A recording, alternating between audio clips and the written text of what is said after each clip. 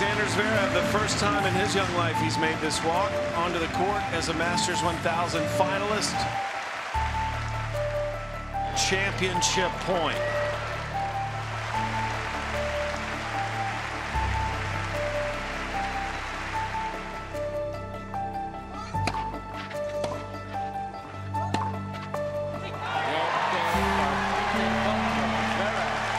Alexander Zverev Jr. is a Masters 1000 champion.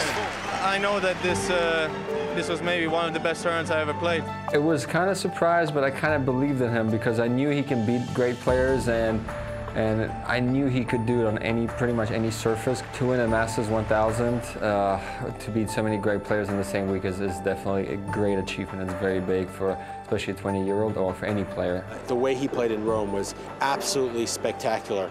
The final against Novak Djokovic, that's that next level. One of the few guys that's been able to break through to actually win a Masters 1000 against one of the big four, especially on the clay. It seems like his progress is happening so rapidly. Obviously, you have some new faces on the tour. Alexander Zverev, for example, is 20 years old, but already almost top 10 of the world. So, you know, things evolve, things change each year, each season.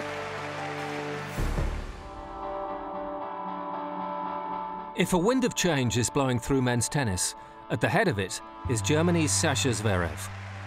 A precocious talent, now with an ATP World Tour Masters 1000 title.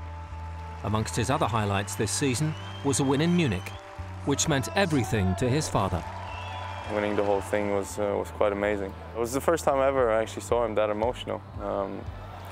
You know, he knows how much it means to me winning my first title in Germany, and you know, he's been there for the whole way, and he's really living the life that I'm living. So it's always great to see someone like him getting a little bit emotional and knowing what it means to him as well.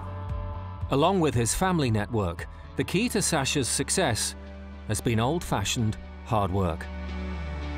In the off-season, I did a lot of hard physical work, a lot of hard training, you know, try to improve my serve, try to improve my forehand, back, and all those kind of things. But you know, the physical part was probably one of the hardest things that needed to improve.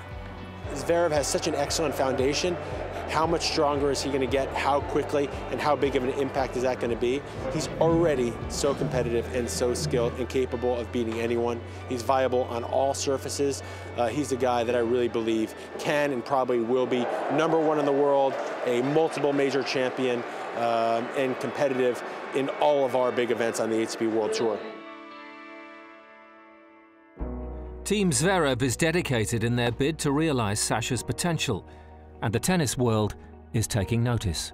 My team is expanding right now. I mean, you know, we just got Hugo, who was with the ATP physio staff for 12 years. You know, a few years ago we got Jazz, so you know, there's a lot of pieces coming together. So my team is great, and obviously everybody's understanding each other very well, and everybody's listening to each other, and everybody respects each other. Someone like Jess says, okay, today afternoon we need an extra physical session. You know, someone like my dad, who's my coach, I'm not going to argue against it. So that's why the team atmosphere is so great. He's been playing great tennis. He's got a massive future ahead.